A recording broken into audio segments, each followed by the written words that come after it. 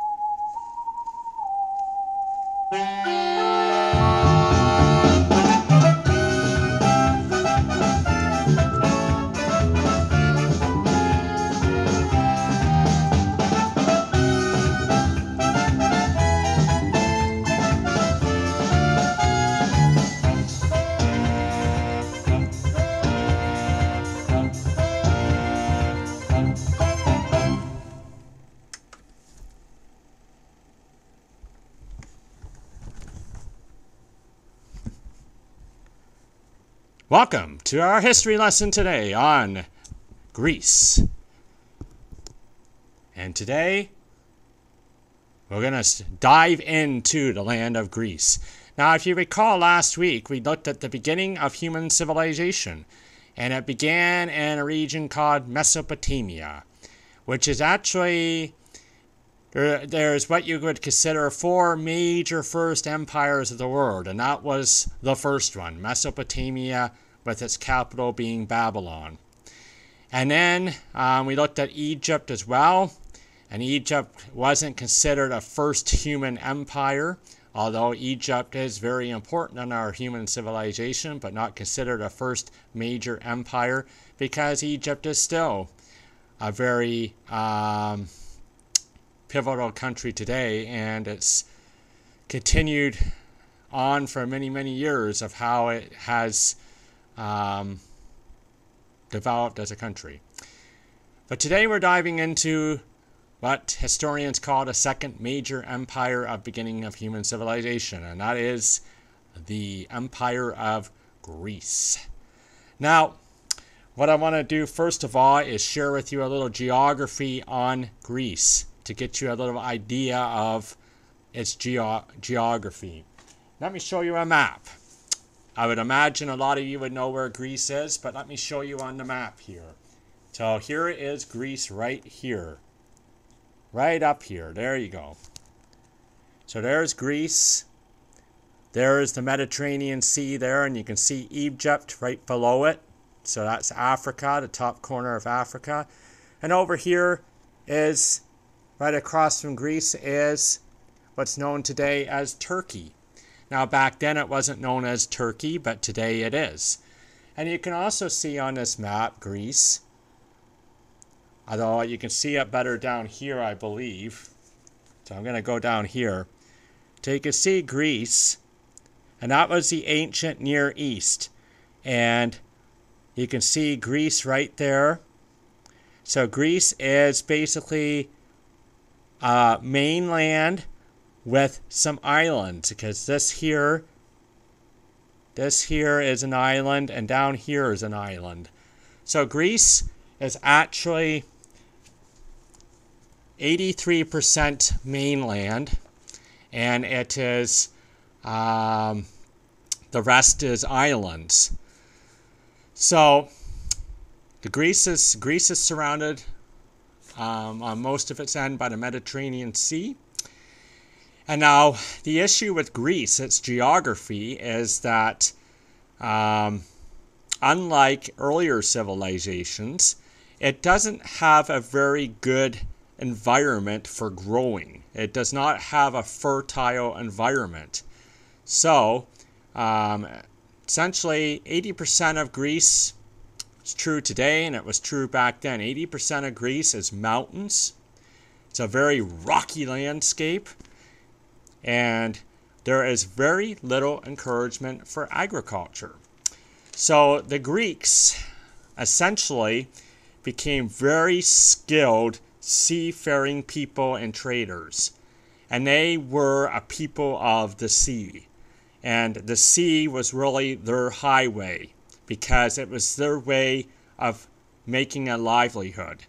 Because they could not grow very well on their land, so they had to go to the sea in order to get food, make a living, and provide for their families.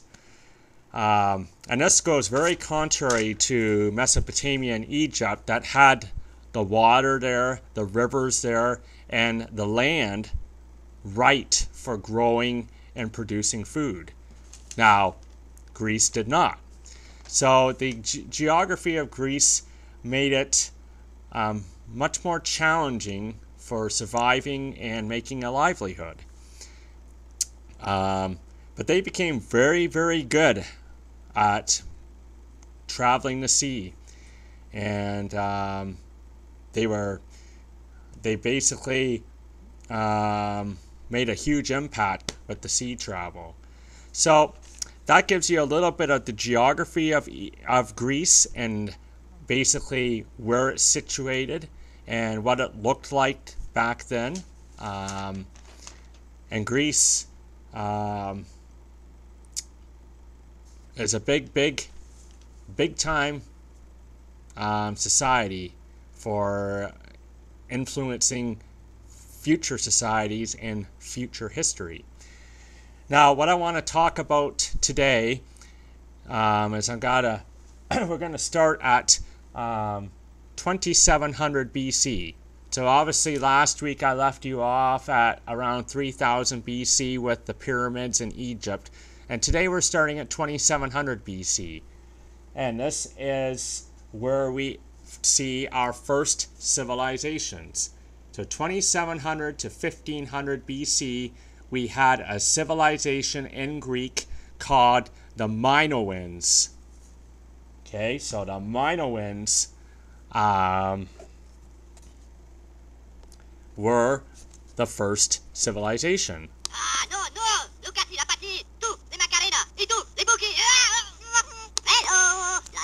I said Minoans, not minions. You go back home, minions. Yeah, go back to your home, minions, where you can be happy. Anyway, yes, Minoans, not minions, from the movie Despicable Me. Great movie, I love Despicable Me. But we're talking about the Minoans here, and they were around here. So you can see here on this map, you can see here where it says Minoan and Mycennean, and you can see down there an island called Crete. Right there, Crete. So that is where the Minoans developed, in that region, that island called Crete. Now, where did they get their name from, the Minoans? The Minoans got their name from the king that lived on the island at that time. And the king that lived on that island at the time, his name was Minos. So they were named after him. So that is how they got their name, and that is how they became known as the Minoans in Greek civilization. And now, they were around for quite a few years. And then another group of Greek people came into the picture, and they overtook the Minoans. And this group of people we refer to today as the Mycenneans. Okay, so the Mycenneans were around from 1500 to 1100 BC, and they came in, invaded the Minoans, and basically overtook them and put them out of business, so to speak. So they took over the Greek civilization at that time, the Mycenneans. And if we go back to our map here, you can see here, Mycennean. So the Mycenneans are right in that area too, and that is where they came into the picture, and that's the time frame they came into the picture. And they were around to 1100 BC.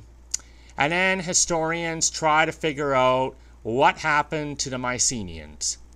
And one of the things you're going to find out about Greek history is, and one of the things that is a difficulty for students studying this is there is really nothing around to give hard evidence to these early civilizations.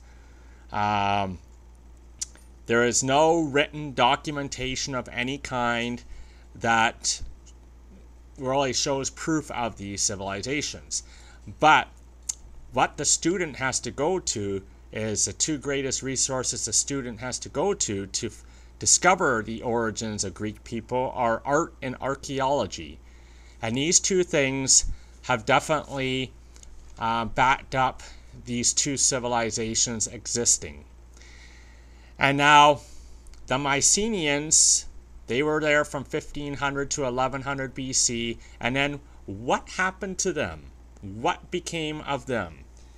And there is many theories out there, okay, that explains what happened, or theories that historians and scholars come up with to explain what happened to the Mycenneans, okay? And one of the ones they come up with is an overuse of the land. So the Mycenneans overused the land and overused it to such an extent that it caused deforestation, caused the land to become deforested. Sorry, I have a hard time with that word. Deforestation. Basically, overuse of the land. So that's one theory that they come up with, and they say, well, they overused the land so much, and then the land didn't become very useful for them, and they couldn't survive anymore, and then they went poof into existence. So that's one theory. Another theory that scholars believe happened to them was a volcano on a nearby island, okay? So they believe a volcano on the nearby island of Thara. There was an island called Thara. A volcano erupted there, and it caused tsunamis, and the power of the volcano and the tsunamis just kind of wiped out the civilization as well. That's another theory. Now, the third theory they come up with, and it's the theory that seems most possible and plausible based on historical evidence, is that the Mycenneans were invaded by a group of people as well, just like the Minoans were. And they became invaded by a group of people known as the Doric Greeks. So the Doric Greeks came in, basically invaded the Mycenaean kingdom and overtook them. And actually, there's very strong proof of that, because later on, historically, these group of people became known as the Spartans. I'm going to introduce you to Spartan and Athens at the end of this lesson, but those are your three theories for what happened to the Mycenaean kingdom. So, essentially, we get the Minoans coming in. They vanish and their kingdom doesn't last. The Mycenneans come in, rule the Greece Empire for a while, and then they're not ruling anymore. And you got this third group of people called the Doric Greeks, who later become Spartans. And Sparta later on is a major city-state of Greece. And that's at the very end of my lesson. Oh! What am I getting in my ear here? Something in my ear. Oh, it's time for the joke. Yes, Professor Banks forgot about his joke. So let's share our joke now. Usually I share it at the beginning of my lesson, but we got right into the lesson. So here I'm going to share the joke of the week. And since Easter is just around the corner, Easter is next weekend, I thought I would share a funny story about a bunny joke. So here is the joke. A man was blissfully driving along the highway when he saw the Easter bunny hopping across the road. He swerved to avoid hitting the bunny, but unfortunately the rabbit jumped right in front of his car and was hit. Oh dear. The basket of eggs went flying all over the place, and candy went all over the place too. The driver, being a sensitive man as well as an animal lover, pulled over to the side of the road and got out to see what had become of the bunny carrying the basket. And unfortunately, much to his dismay, the colorful bunny was dead. The driver felt guilty and began to cry. A woman driving down the same highway saw the man crying on the side of the road and pulled over. She stepped out of her car and asked the man what was wrong. "I feel terrible," he explained. "I accidentally hit the Easter bunny and killed him. There may not be an Easter because of me. What should I do?" The woman told the man not to worry. She knew exactly what to do. She went to her car trunk, pulled out a spray can.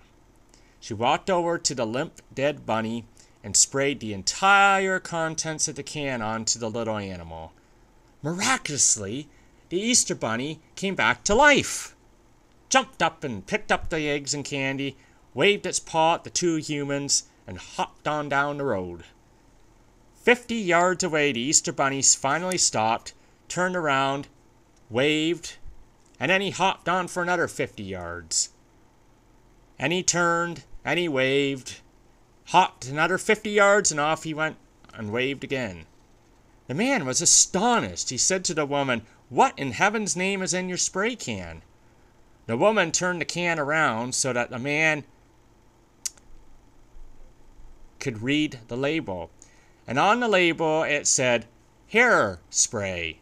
Restores life to dead hair. Adds permanent wave." Oh my goodness. Love that. That's an awesome joke. So that's the joke of the week right there. And hopefully some of you get a chuckle out of that joke about the Easter bunny. Okay, back to our lesson. So, the Doric Greeks came in, took over the Greek Empire. And then after the Doric Greeks came in to take over the empire, we enter a time period known as the Greek Dark Ages. The Greek Dark Ages. My goodness, Professor Banks, that sounds rather bad. Doesn't sound very good. But let me give you a brief nutshell about the Greek Dark Ages, why they were called the Greek Dark Ages. Okay, I'm going to go back to my board here. So the Greek Dark Ages went from 1100 to 800 BC. And why were they called the Greek Dark Ages? Okay, I got it written down there for you, and I'm just going to go run through the points for you, okay? So basically, there was no written, get up there, there we go, no written language going on at this point in time. So what that also means is there's really no documentation of any kind. So you have no language going on, no documentation, and the people living at the time can't even remember much about the time period either. So that's one reason why they call it the Greek Dark Ages, because none of this documentation and written language had really started to be developed. Now, as we know, back when we looked at Egypt, Egypt developed the first real system of writing, hieroglyphics, but it hadn't been, at this point, developed and written into any kind of language. So we didn't have this language of any kind to go on. And then the next thing we had going on was just general poverty. Okay, so lots of poorness. People were finding it very hard to struggle for a livelihood. People weren't that financially well off. And that has to do with the fact of the turmoil of the first type of people, right? The Minoans couldn't stay in existence. The Mycenneans couldn't stay in existence. And this long-term effect of that caused poverty in the land of Greece. Nothing unlike today, actually, because Greece, as a country financially, is not doing very well today either. But that is another characteristic of the Greek Dark Ages. And then there is just general disruption going on.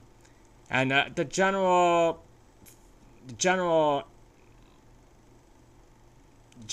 theme of the time was it just seemed like a time going backwards. They weren't progressing forward. It just seemed like as a people and as a civilization, it just seemed to be going backwards instead of forwards. And at this point, there was really no society either. So in this time period, the house was the center of life. And that was what life was about, just the house. You know, whatever families were living together, that was what life was at that point. There was no industrialization going on. There was no real written language going on. There wasn't really many ways of making a livelihood during this time. So we got the Greek Dark Ages. And further on down the road, as we continue on our history journey, we're going to see a much more darker age period that affected much more area. It's called the Middle Ages, but that's for much more down the road. But that was what the Greek Dark Ages was about. So that went on for 300 years, 1100 to 800 BC. Just kind of that general theme of stuff and those kind of characteristics going on at that time. And then when we get into 800 BC, things begin to get better. Things begin to get a little better, and things begin to pick up. And what happens in 800 BC is you got really the birth of classical Greece. That is what happened in 800 BC. So you had some very smart people that came along, some people that contributed to the society, and people that were able to get the society going in the right way. And now obviously I'm going to get into this in a future history lesson, but what I'm talking about is people like philosophers. And Greek was the birth of philosophy. So, you know, you got, sorry, I'm just looking for a note that I may have here.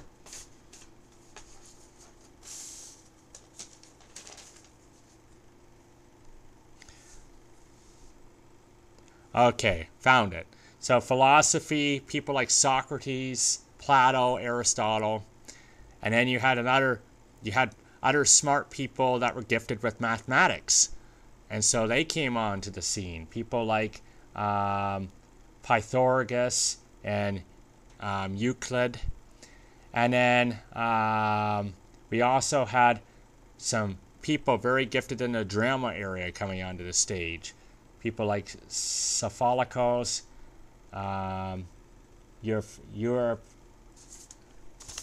people like Sophocles, Euripides, and Aristophanes. Sorry if I can't pronounce these names right, but you probably get the gist of the kind of people I'm talking about. And then, of course, those Doric Greeks that came in and invaded the Mycenaean kingdom started to become stronger, and they started to develop an area of their own as well. So what happened in 800 BC, what broke this Greek Dark Ages, is you got colonies starting to become established. Because let's go back to the beginning of my lesson when I was talking about the people being very good at traveling the sea. So in 800 BC, the effects of those sea travels started to actually be seen, because they started to colonize nearby islands and neighboring islands. And they started to found settlements among the coast of Anatolia, which is also known as Asia Minor, which today is known as Turkey, which I showed you earlier on that map where that was. So that was the Greeks. That was the Greeks' influence. They traveled the seas, got into that area, started to found settlements, and then all of a sudden you got more countries rising onto the scene. And Asia Minor back then, today known as Turkey. And then what you have happening is you have what's known as polis developing in Greece. And polis basically means city-states.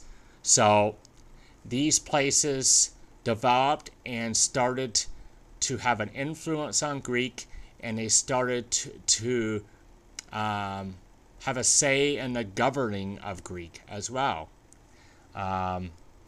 So Sparta and Athens.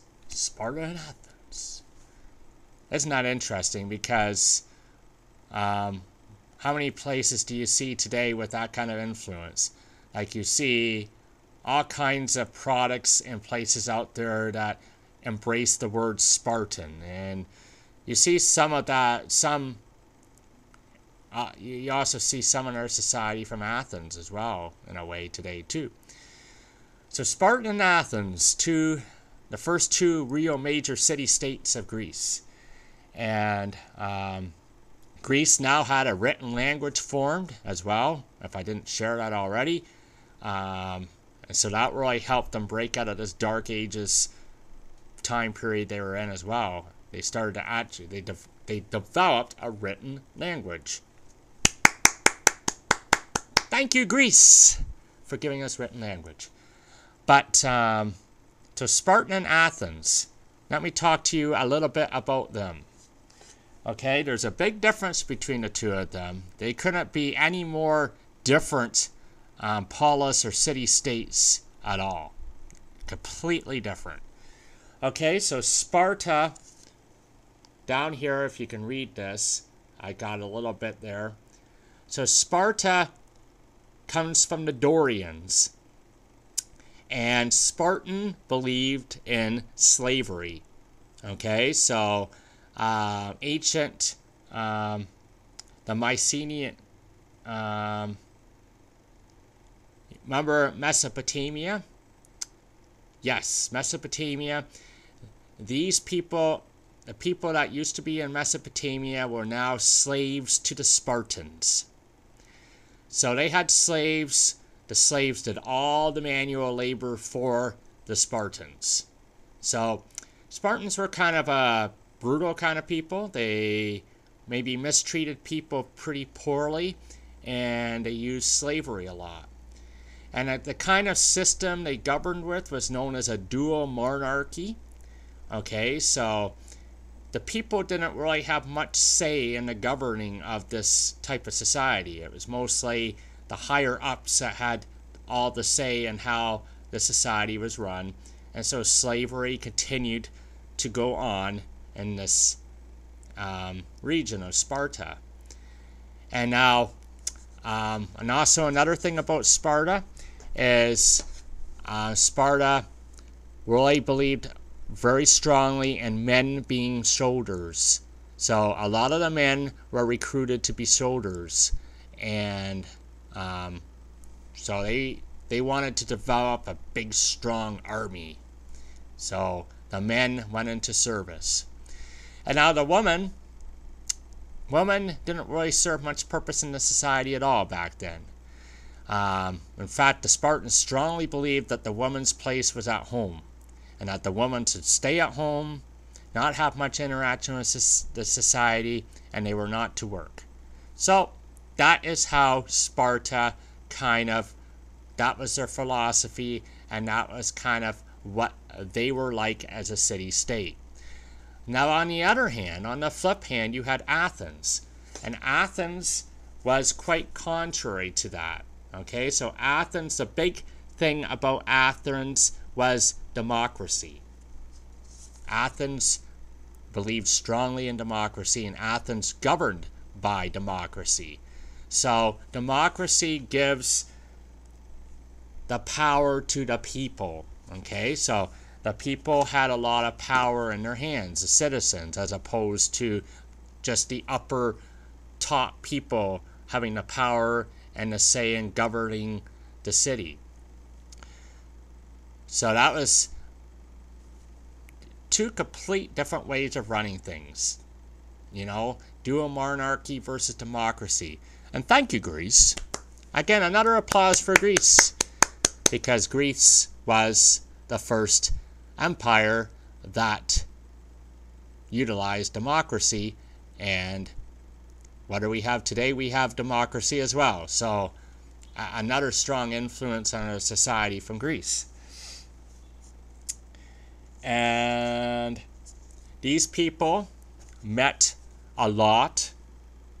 They met up to 300 times a year to have meetings about things that were needed to be discussed, and they all made decisions together at these meetings about the kind of decisions that should be made for the city and for the state.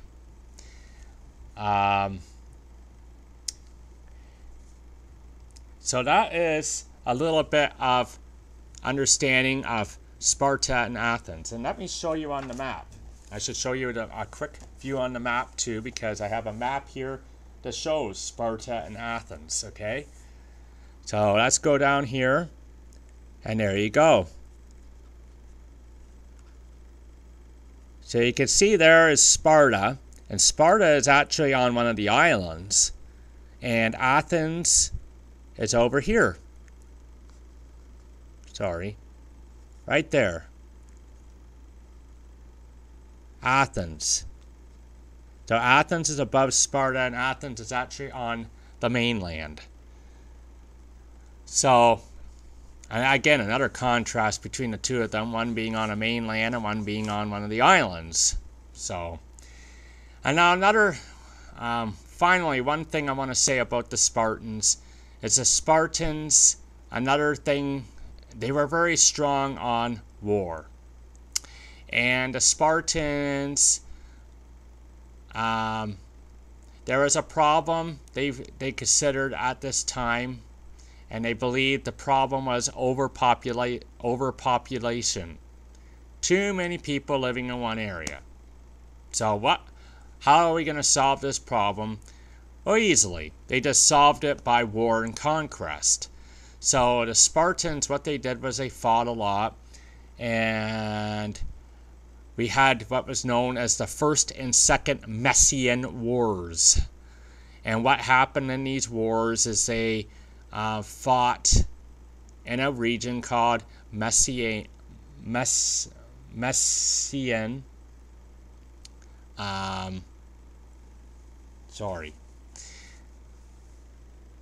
anyway, what the Mycennean Wars was about was it was named after a region called Messia.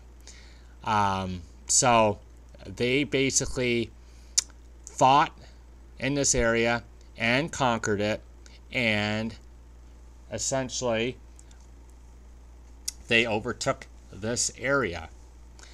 So Spartans very didn't believe in democracy, strong hold on slavery. They believed, if we want to solve a problem, let's just use war and violence to solve it. The Athenians, much more peaceful, much more power of the people kind of thing. So that's the beginning of classical Greece with those two major city-states. And what did we have happen in Greece? Can anybody tell me, is there any sport people out there that would be able to tell me at all what happened in Greece? What was the significance of Greece in the area of sports? And if you answered this way, you'd be right. What they did was gave birth to the modern Olympics. So the first ever Olympiad was held in Greece in 776 BC. And how many Olympics have we had since then? Oh, many. I've lost count of how many there are. But again, it's Greece. Greece that developed the first Olympiad. So we have a lot to give thanks to Greece for in today's society. So basically, that's where I'm going to leave you today. Going to leave you off at classical Greece. Now, classical Greece doesn't stay peaceful for too long. And next week, we're going to get into a little bit of unsettlement. And I'm going to show you, talk to you about some conflicts that happened in the early years of classical Greece. And one of these actual conflicts involves Spartan and Athens themselves. So it's no surprise with Spartan and Athens being so completely opposite in their views and the way that they see things would come head to head, would butt their heads over something. And that happens a little bit further down the road. So that gives you a little bit of introduction to ancient Greece, classical Greece. And hopefully you learned something from this, and I hope that you could take something away from this. So next week we get into some of the early conflicts of classical Greece. And so we're going to look at that together. And again, I encourage you, please leave some comments below. Let me know what you think. And hopefully these lessons are fun and enjoyable. Because it is fun with history. So until next week, take care. This is Professor Banks, signing off.